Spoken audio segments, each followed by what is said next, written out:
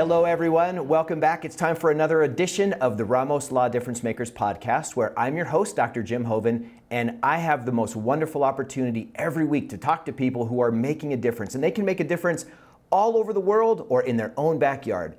Today, I have a guest who's making a difference in Arizona to start, and it's only getting bigger from there. My guest today is Heather Leigh, and Heather is, her dossier is huge. She's a professional model. She has businesses. She's a consultant. She's a CEO of her own company. She's a rock star. So for her to take time out to visit with us, super, super impressive. You're gonna love her. Make sure if you like this that you share this with someone, because what we're gonna talk about today isn't just your standard ordinary, hey, how'd you climb the business ladder? It's rather tied to her story. And I'm not gonna spoil her story at all, because you are gonna love it. It's a story of overcoming and understanding yourself. So without any further ado, Heather, welcome to the show.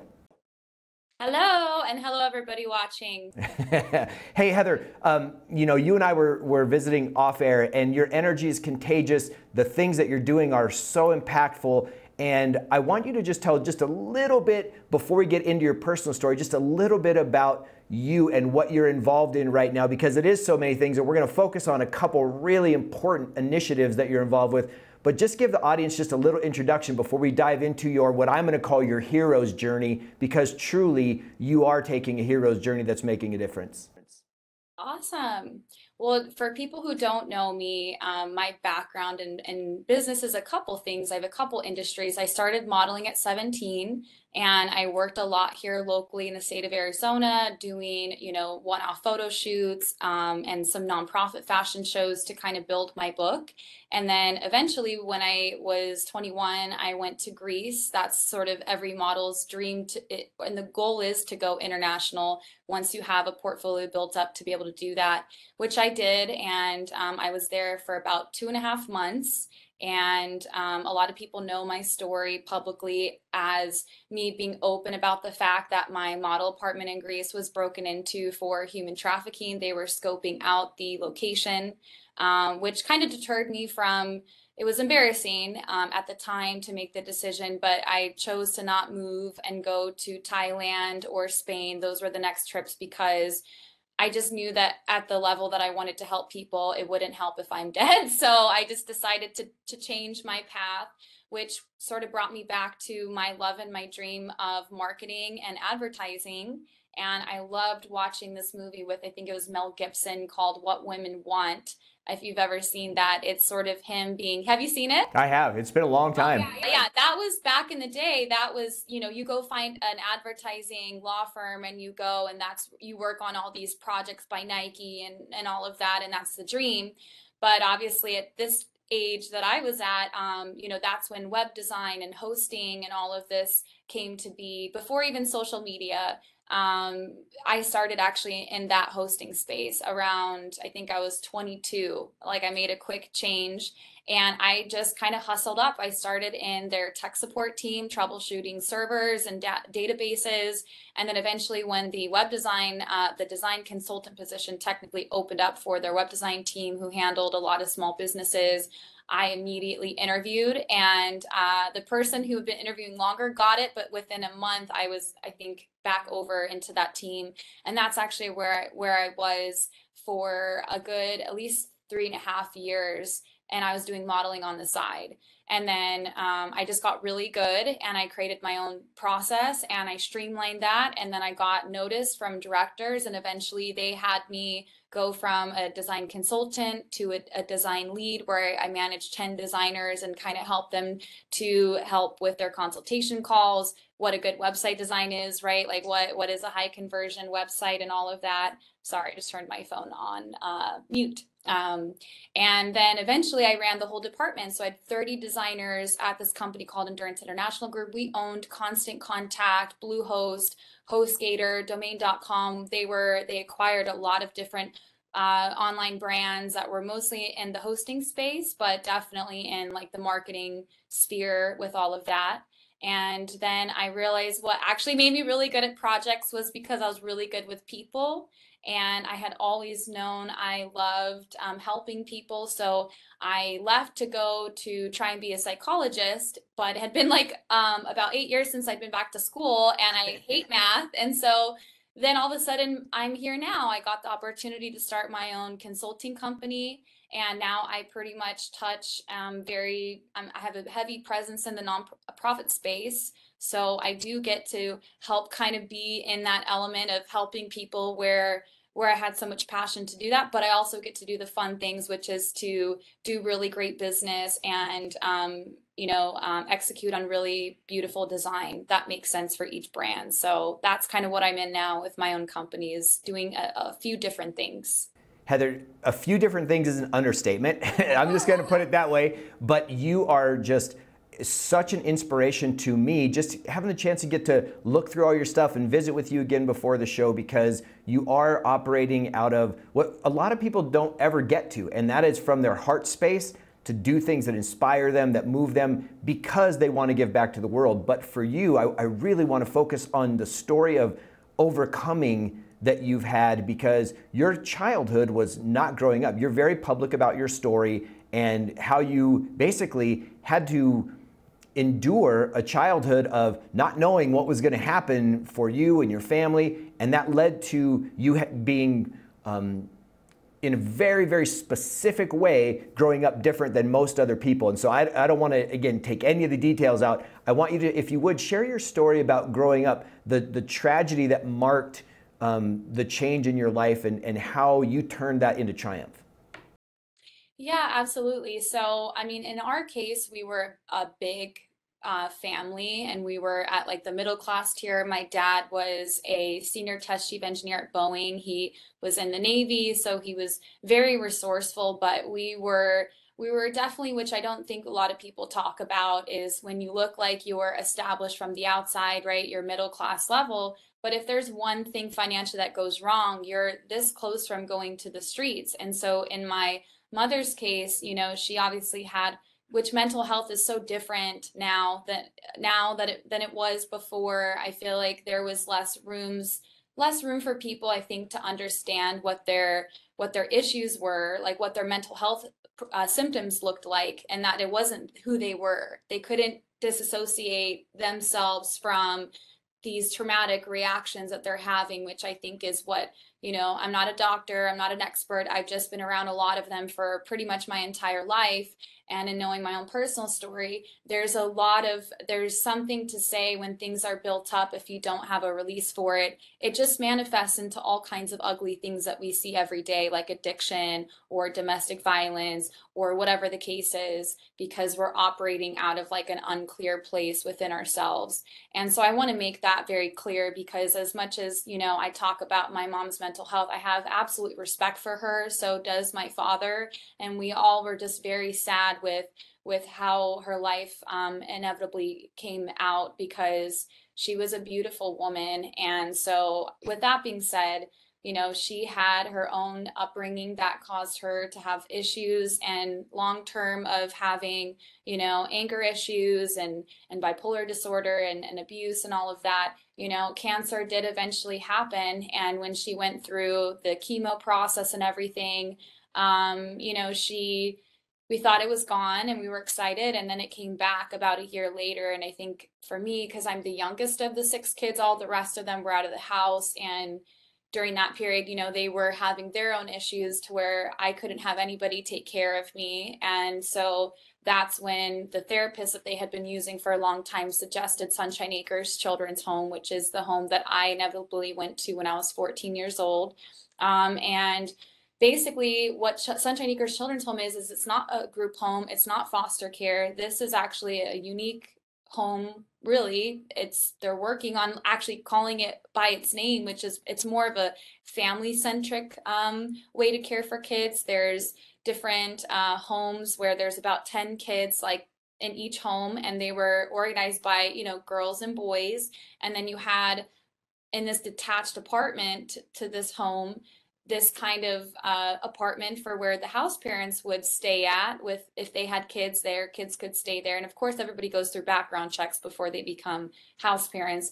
And then you had like a relief house parent that pretty much watched you on the weekend. So it felt like family. It felt like grandparents coming on the weekend and then your regular parents with you. And, you know, they had some things where, you know, the house parents, they had very clear guidelines on how they were able to treat us. You know, they took very good care of us to try and, you know, have 10 kids basically that are in trauma, that are reacting and emotional, but they had a strong system with how they loved on kids. And it was a Christian focused based home.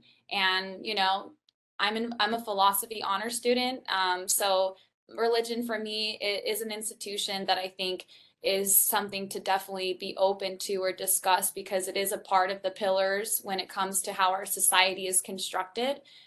So basically that was sort of their care system to help us. And my mother passed away from the cancer when I was 17, and it kind of just was at that point when I found out about it, because you know I wasn't really understanding where she was in the stage of her life. And so the stage of the life that she was in was where they were experimenting all these different treatments, as they had been for, you know, like 6 years already, and nothing was working.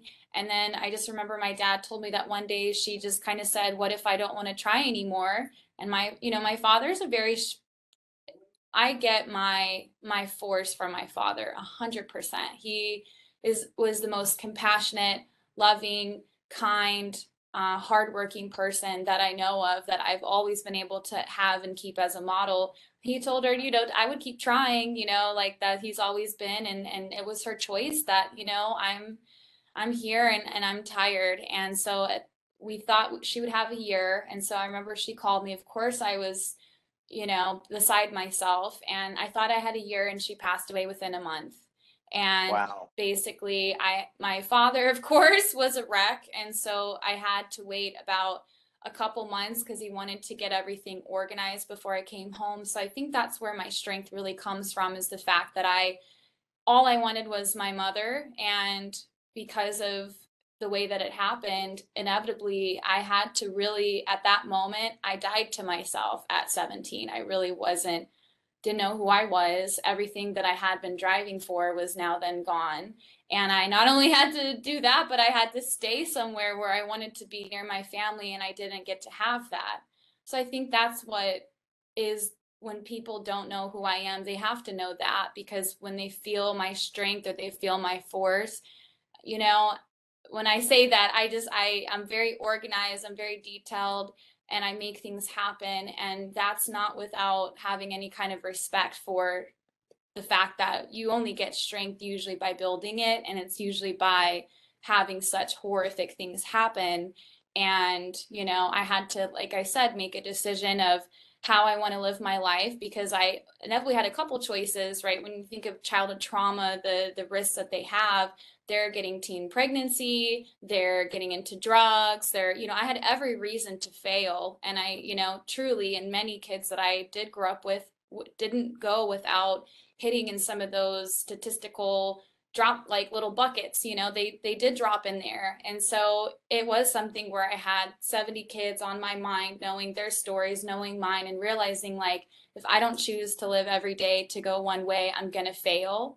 And it's been a process to keep going through that, but it's been a huge driver, knowing that I do everything that I do because one day, which some people have already, you know, I think heard my story and it's helped them. But, you know, I've always been a driver to become the person that I was so desperately looking to see, because especially with the modeling industry, there was nobody talking about being in a children's home. There was nobody talking about their traumas.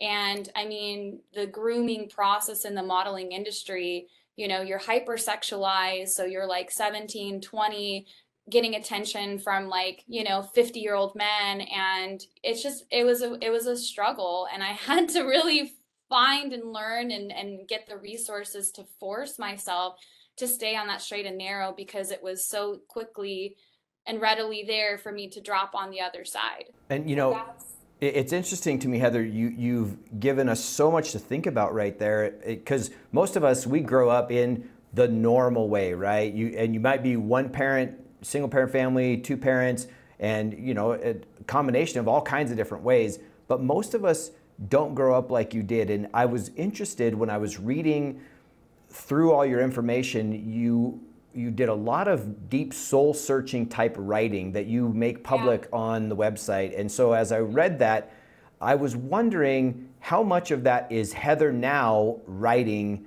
about Heather at 12, 13, 14, or how much of that was channeling what little Heather felt in those same emotions. Because I don't know that you could describe obviously you put a lot of your heart and soul into those words.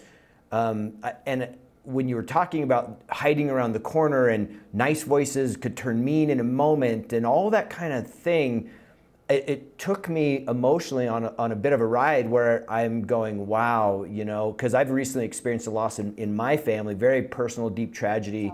And I can only imagine being this little girl looking, as you just said, for this love from your mother, and knowing that she had medical condition upon medical condition, and the simultaneous coalescence of those things is very challenging. Can you think back to how you were at that time before going to, before you ended up going and hanging out with Sunshine Acres and getting that foundation? What was that like before? And that's part one. And then part two is, could your parents come visit you there? You talk about kind of weak parents and then weekend kind of grandparents. If you can just kind of wrap that up for me, I'm really intrigued by that. Of course. So I believe, and just from my experience, like in understanding a healing journey, because I've technically feel like and you'll never fully feel healed. That's one of the biggest truths, that once you get to the point where you thought you could just read everything and then you're like, I should be fine now, and you're not, it's right there that I believe you start to really change your view of being like, oh, I'm always going to have to kind of feel this way, and I'm always going to have to feel okay. So my writing style is a part of being analytical, being logical, but also allowing my words to almost be like paint on a canvas of just spewing out my what's inside of me. So what you're seeing is still a connection to that inner child that I'm still working on. But I also firmly believe that if we could just show somebody what healing, what that language, what that desperation looks like, then people can kind of like take their own rope and get themselves out too, because it's the how part is, it's messy. And until you have something, I think, like me, which is a huge motivator, you're not gonna stay committed to fully getting on the other side of being okay to recognize you're always gonna semi feel this way. You move that stuff out of your body by doing work that matters to you. So I also try and be 100% honest with myself, with my feelings, and with thoughts that might have come. And it wasn't, I tied a lot of that writing together because I've had my writing, including all my college papers, all my professors, the PhD individuals who read my papers. I went out and I'm no longer, I've transitioned out of school now. So people know that, because I realized I didn't need to go to school any further. And I hope people get that too, because that's always a weird thing. You don't need a college education, especially in this day and age, like you used to. So if you're not feeling compelled to make that decision, because I was going through depression, forcing myself to do something that I was like, no, I got all the experience, now I need the accreditation. That's not the case. So a lot of my writing was a combination of literally at least a decade or so of my personal writings. I have my journals from when I was 14, like at the children's home. I have my college papers, and I have my papers and writings I've written since then. So that's sort of what that writing nature was, is it's really just almost like poetry in my mind, because I'm just throwing out what I feel, and we need to get comfortable with putting that out there respectfully, but inspecting it and saying, what is this? Because if you start to then see where it's coming from, then you'll start to be able to draw the lines of being like, oh, here's this belief that made this belief stronger. And then you start to see that, oh my gosh, I have to change my whole mindset. I have to change my why, what I'm doing. So hopefully that explained that part of it. As far as the clarification on the grandparents thing, so technically, again, the home, and this is, I'm excited to talk about this because it really does make me happy because it was such great memories, but they have a huge acreage, and then they have right now about 7 different homes. They're trying to get to 10, but they have 7 different homes. There was 10, girls, and 10 boys in each one of the homes. And then they had our house parents that lived, like I said, took care of us the Monday through Friday. And then the relief house parents who were just a staff that were part-time, like that basically rotated to different homes. And they would help cover for the house parents, if that makes sense. So they all kind of supported each other. Yeah. And could your parents come visit you? Could you have friends? So the thing about the home at that time period is it's a huge liability to have that many children.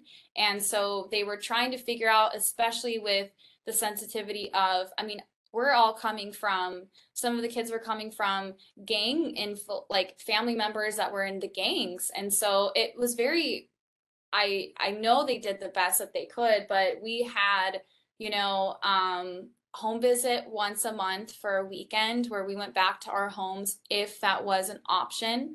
And sometimes some kids would go some days and then other days they couldn't. And that was because, so they were mediating, really trying to still have us in contact with the family, which I said we did. And then our holiday home visits, if you could go, were longer.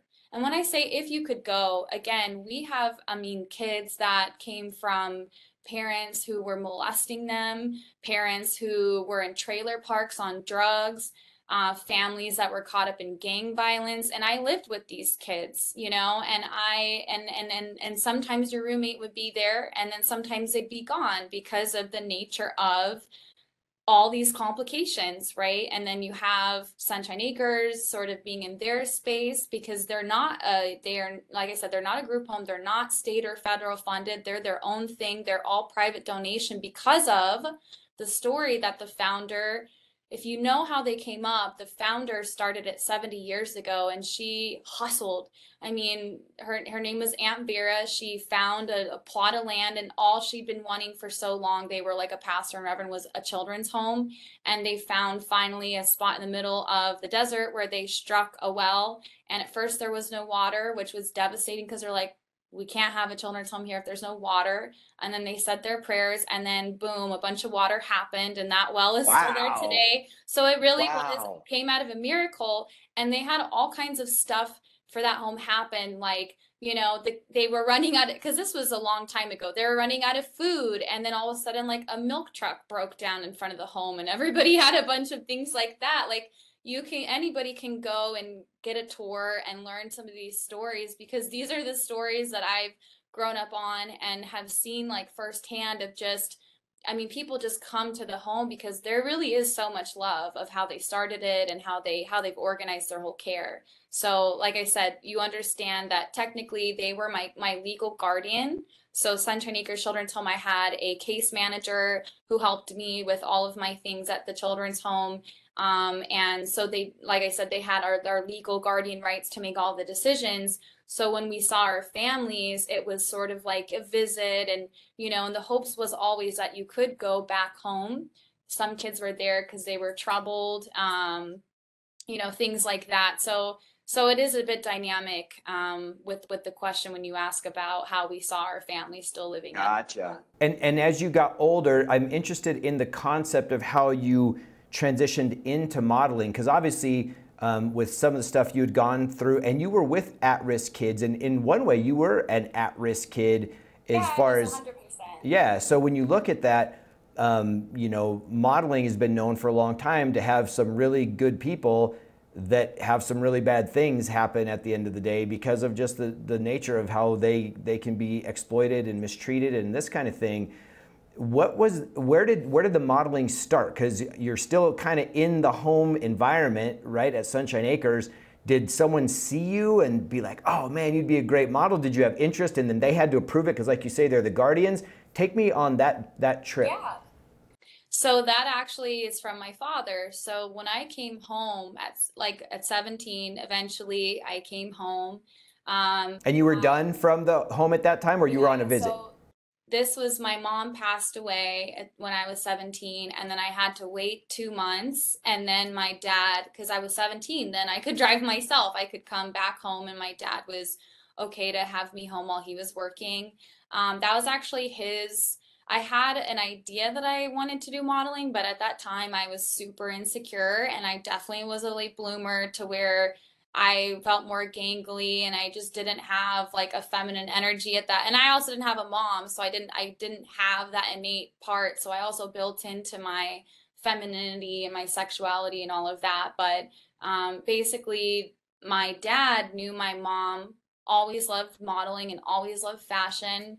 And it was actually him who wanted to basically get me some acting and or modeling classes, and we chose acting because I felt like I could learn modeling myself, and I did like improv classes and acting classes, and then I started to go to some castings, and then eventually as I kind of kept get like networking with like local photographers, and they sort of I found a couple photographers that like really liked working with me, and I would get portfolio work for my book and then they would get it for theirs. But I actually had my modeling start by a man named Brian Higgins. I was at EVIT. There's a school out here called East Valley Institute of Technology. It's a trade school that you can do when you're in high school. And you basically go to high school for half of the day, and then you get to go to the other half. And at their school, they had cosmetology, firefighter, massage therapy, photography, Photoshop, and it was me that chose to do cosmetology, which I dropped out. I eventually found out I didn't want to do hair. And then but that was because when we did our hair fashion show, like they used me as the model, and I did like a little mohawk, and then it was the photography students and the teacher that noticed that I was kind of natural, because I was always looking at magazines growing up, and I always had my walls lined with like Vogue and Elle, like when I was like a really young girl. So I kind of had this innateness to it. And basically they started to take me into their classes and do photography for the kids to test, because I got approval from my teacher. And then towards the end of the year, and this was all my mom was like just passed away. So I'm like, in school, I barely was there. Like I literally in high Right. school, I was probably out 11 days out of the allowed 7, because of just you can't imagine the loss of you didn't have a purpose. You're just an empty shell. You're like, why am I still living? Oh, I didn't know I could have like this much pain and still be here. So I was just kind of flowing. And then eventually I found that I had a light, or I had a spark with photography and how I wanted to rise up and become something outside of myself. And then I told my teacher, like, listen, I'm not gonna pass and make up these hours after graduate. Like, I want to do modeling. Will you let me start to go into these classes? And she knew everything that I was going through. So she kind of facilitated my part-time, sneaking, not sneaking, but she approved for me to go do another class. And that was sort of where I met Brian Higgins. He used to be in New York, and he was a Ford Robert Black like model photographer at that time. So that's an agency that at that time knew how to do bookings and knew how to do a portfolio and all of that. And it was actually him and his wife took me, I think, to like Nordstrom and bought me like my first black Calvin Klein dress. Like they just really believed in me. And the funny thing is, Brian Higgins wrote or read that article I recently posted about your family couldn't take care of you, and he didn't even know about what was going on at that time. I said I didn't want to tell you because I didn't want whatever was happening to stop. But it was them who really gave me that professional acumen. He told me how to do castings and wear black and how to dress and be polite and all these things, because he was a photographer that technically hired models for jobs. So he was really the one that poured into me, took some additional portfolio photos that I had, to where then other photographers like, oh, okay, you can shoot. you want to shoot this? And then that's sort of when you collaborate. And then that's when like brands and all of that will come into it and make it bigger. So that's kind of how my modeling actually really started. Do you have any advice for if you have young ladies or young men watching this that would be interested in doing the modeling experience? Would you tend to push someone in one direction or another? Would you say follow your passion, just be careful, here's some things to know? Because modeling can, again, it can be, I'm sure, an amazing experience, and it can probably be pretty traumatic if it doesn't go down correctly. Any thoughts on that? Well, the way that modeling used to, and I mean, it still is being like used as far as like how you get into the industry, as far as getting with the agencies to the castings. This world with the internet now has just bombed that reality and bombed that world, in my opinion. You now are your brand. And so people actually now come to you and you get to negotiate what you want to do. So as long as now you create your own content for yourself to market yourself, then you have a lot more negotiation. Whereas before, when I was in Greece, shoot, I was a brown hair, brown eyed girl in a room with a lot more prettier brown hair, brown eyed girls, in my opinion. And we were all trying on the same freaking bikini. And the photographers just exploited us and were like talking about our body parts and talking about this and that. And so now there's a different way of, what's that word called? I'm sorry, I'm gonna space. There's a different way of castings that I think is a lot more safer now, and models have a lot more control now. And you can really build your own brand and do any type of modeling that you'd like. There's not just high fashion editorial, there's commercial, there's lifestyle, and really commercial and lifestyle is just connecting with different businesses on what's the purpose of this photo shoot. Well, if the purpose of the photo shoot's to market the restaurant or the clothing or the city or the headshots for professionals for their websites, like as long as you know exactly who the casting person is, what they typically do. I mean, we really have to do our research more on the backgrounds of the people that we work with, because I worked with some people and eventually found out they were not good at all. And that's, unfortunately, you can't really you cannot change that. But if you have a rigorous vetting process and you have these strong, clear boundaries, like I will not do this, or predators are they do not like strong, clear, logical people.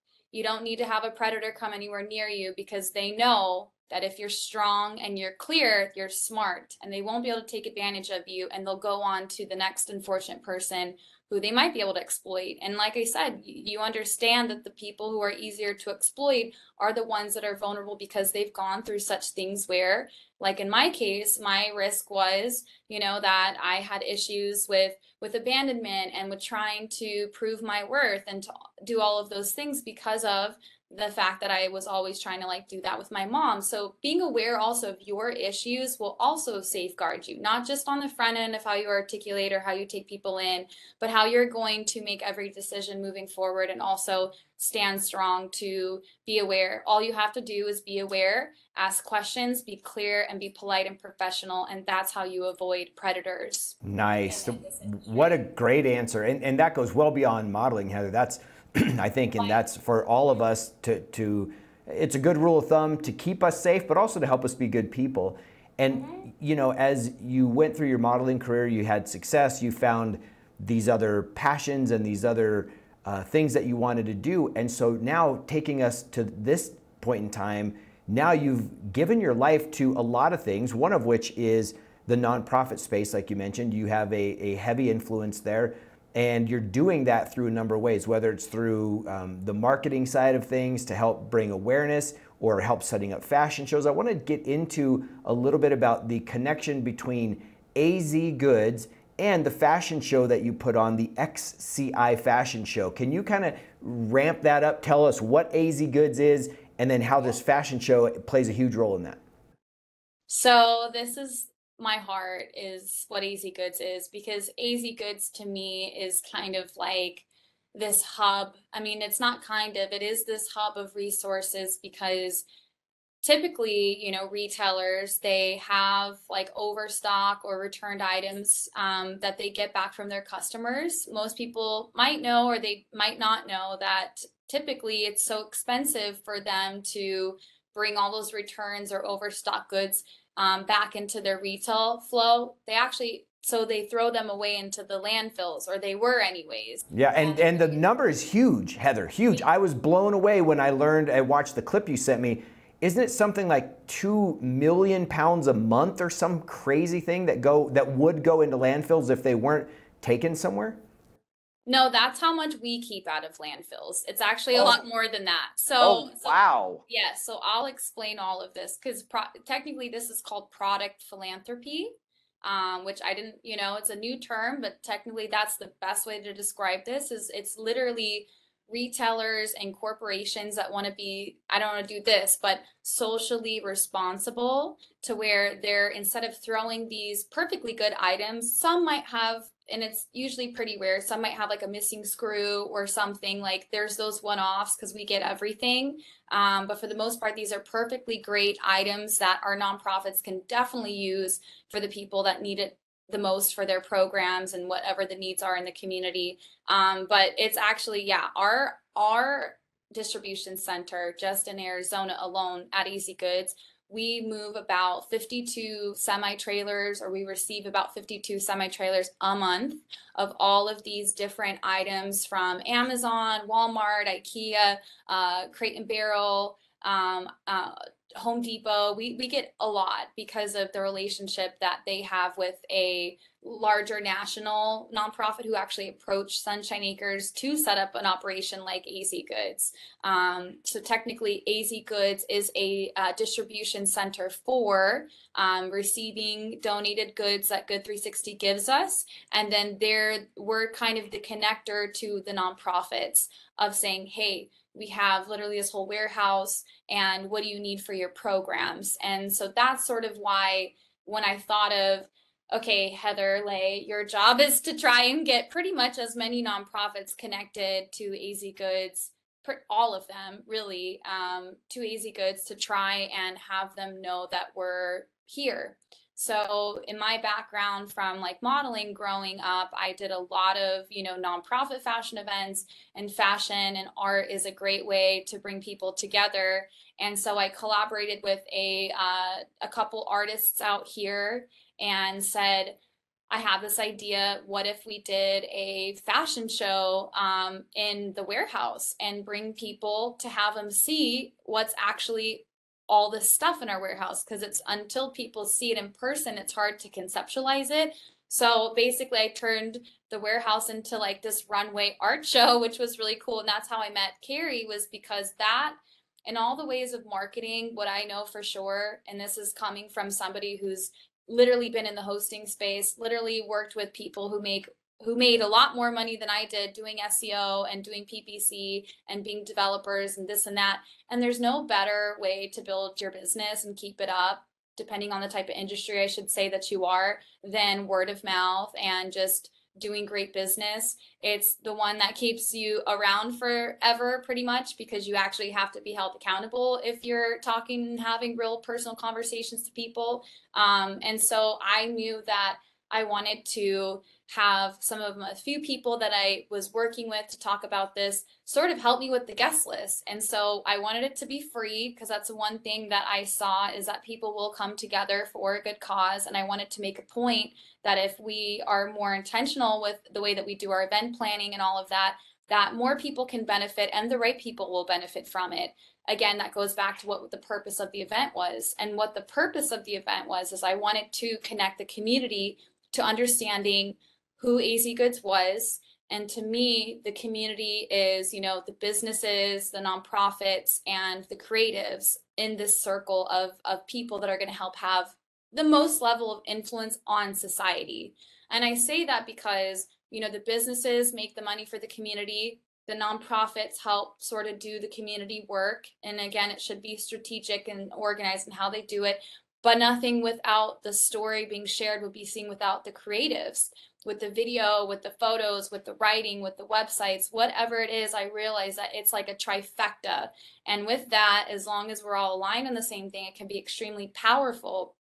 So that's why I decided to do a fashion event. And then it just kind of became, then I realized I was doing a fashion event, and I was like, well, why don't I do it how I want to do it? And so So cool. so that's when I realized, I was like, well, I've been doing this freaking thing for like 10 years. And so I've done like LA Fashion Week. I've gone to so many art shows. I had so much experience that when I just started to put it on paper, it just flew out of me. And then that's when I knew that I was like, you know what, we're going to do this to bring people to Easy Goods, but we're also going to highlight the nonprofits and the work that they do that people don't see day in and day out.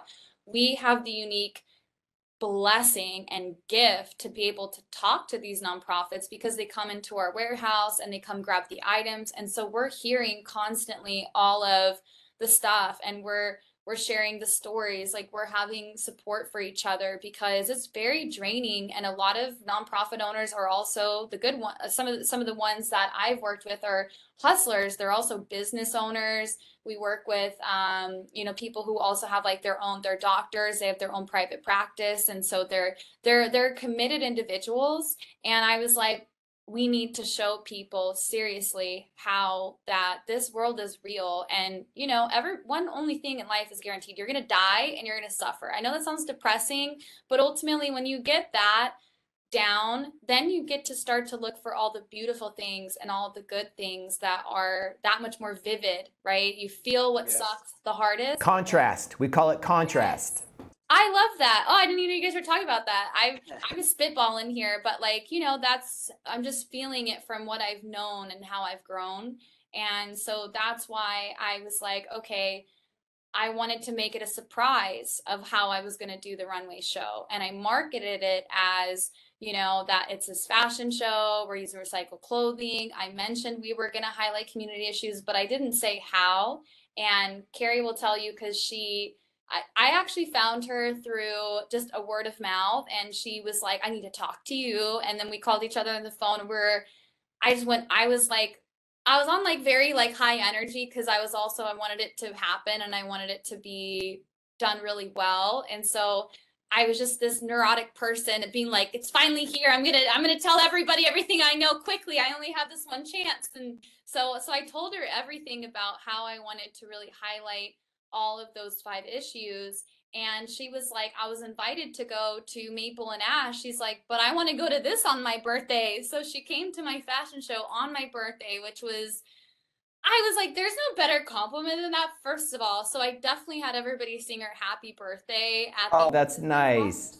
Oh yeah, no, I knew I was gonna do that, but Carrie brought, I would say, shoot, like 60%, 50%. She got a chunk of my guest list, and there was like 230 people at my event, and it was 7 people that pretty much was like, hey, do you need to be here? I had a lot of different organizations, attorneys there, businesses there. There was even people from the FBI that went to my show, because it was just like people were freaking excited to talk about the stuff that they work in that people don't want to talk about, and I'm kind of the caveat where I talk about everything deep, and I love to talk about beautiful light things, but I'm a person where I've been in the thick of it for so long that deeper stuff kind of soothes my soul more. I have a hard time with superficial things mostly.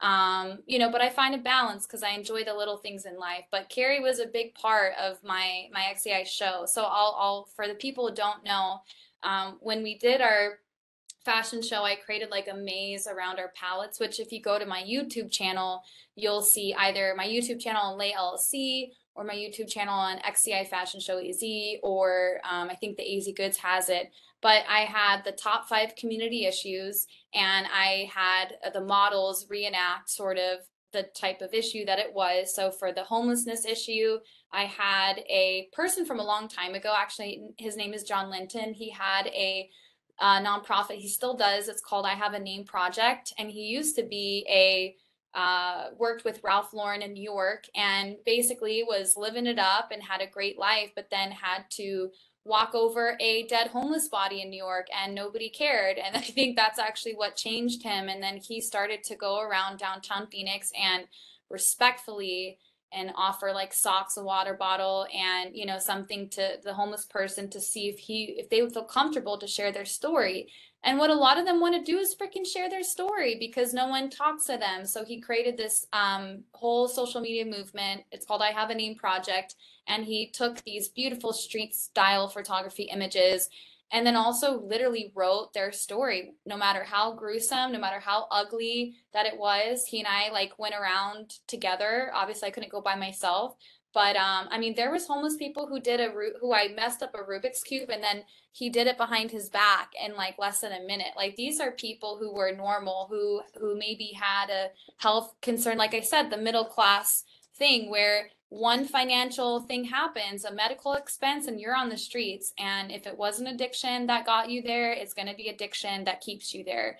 So I did I pretty much, dressed him up to where it was kind of like, not the nicest clothes. And then he had a sign that went, I Have a Name Project.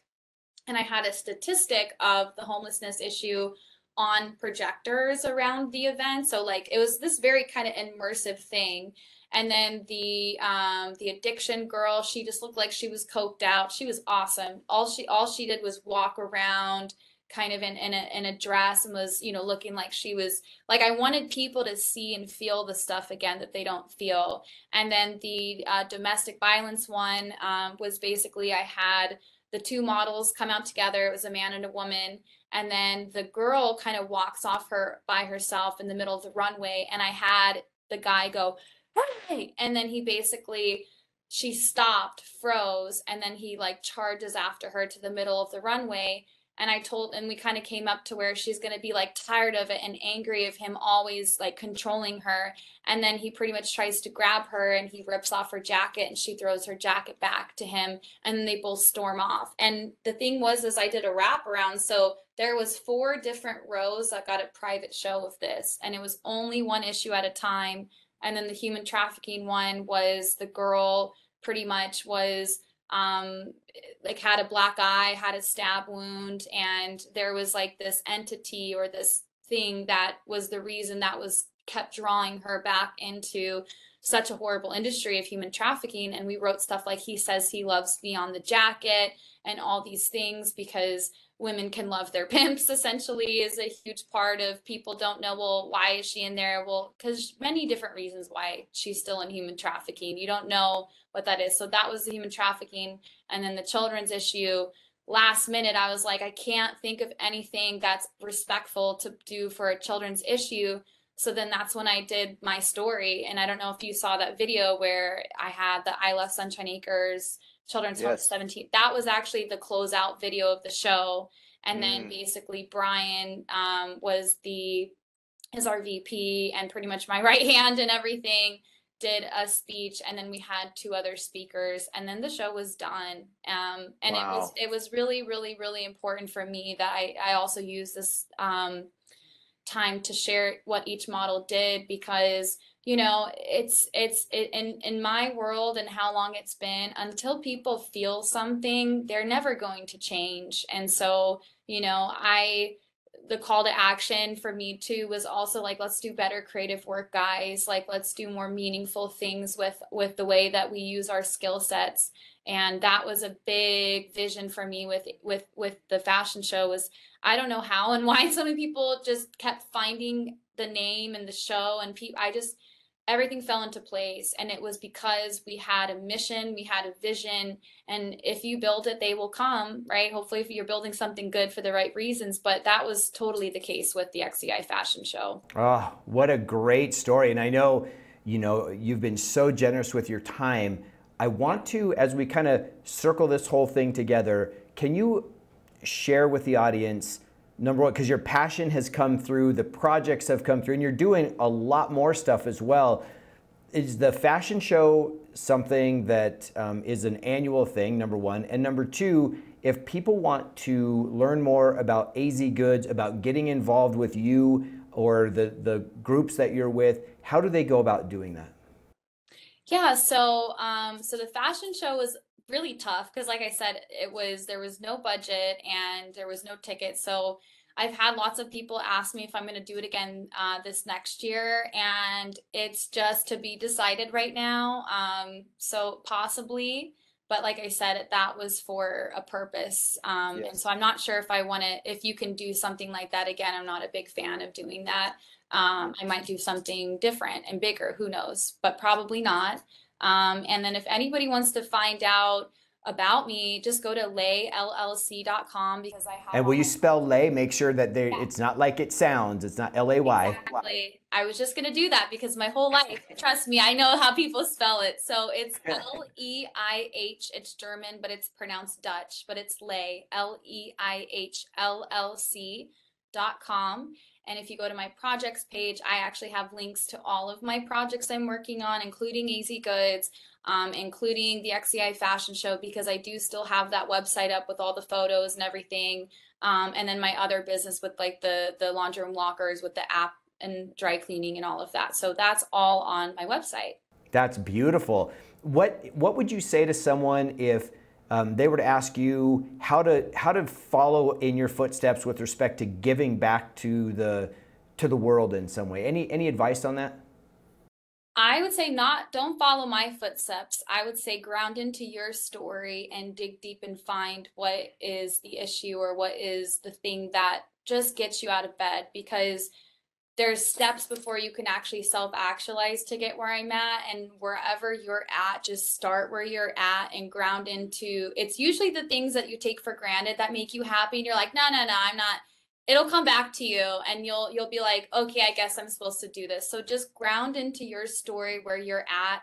Start to uproot the toxic things in your life, like the friends or the people, because you will never self-actualize if you're binded by a bad group or a bad way of people. And that's what I said on another podcast that I was on. I think it was called, I forgot what the name was, but I made sure that before you can go and be and become, don't look at my story. It's going to confuse you. Focus on your own, because I looked at everybody else's story with that same advice and it gave me issues, because you'll never match up to somebody else. Your design is from your grounded self. And we all have such a beautiful story, right? So Yes. in every beautiful story, there's tragedy, there's comedy. All of the elements of any great story are in all of our great stories. And Right. Heather, you have been a delightful guest. Your story is wonderful, and it's just so early. You're still such a baby and everything. So you've done so much, and you've been a great guest. Just know that we at Ramos Law, and by the way, the person, Carrie, that she kept referring to, that Heather was referring to, is Carrie Ramos, are one of our prime people at Ramos Law, and super instrumental in our firm down in Arizona. Just a wonderful person, and all of us have this story. You've been a great guest, and all of us at Ramos Law are big supporters of yours, Heather. So please keep doing what you're doing and magnify it. Awesome. Thank you so much for having me. And I hope that anything that anybody has any other questions on I'm super friendly. Feel free to reach out to me directly. Again, you can go through layllc.com, and I'm looking forward to hearing anybody's feedback of how they thought of this. That sounds great. We'll do that. If you do have feedback for Heather, please reach out to her.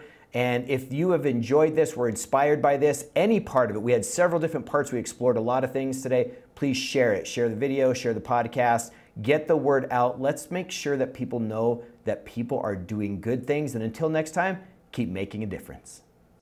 Awesome.